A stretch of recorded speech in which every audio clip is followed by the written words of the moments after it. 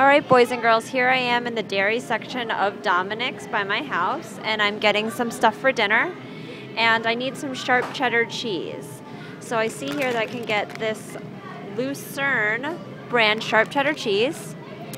It's 8 ounces, and for this package, I would be paying $2.99. So it's on sale today for $2.99 for 8 ounces of sharp cheddar cheese.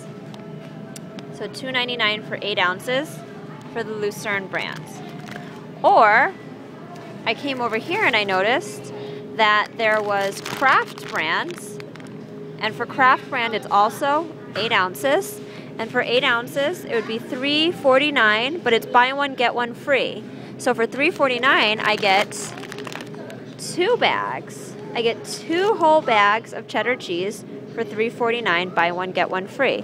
So I need to decide whether to get that one or the other one. A third option that I have at the store is I can get this really big bag. This is 32 ounces. 32 ounces of Lucerne brand sharp cheddar cheese. And for this big 32 ounce bag, I only have to pay $9.99. So I have 3 options here today. I need to figure out which one to buy.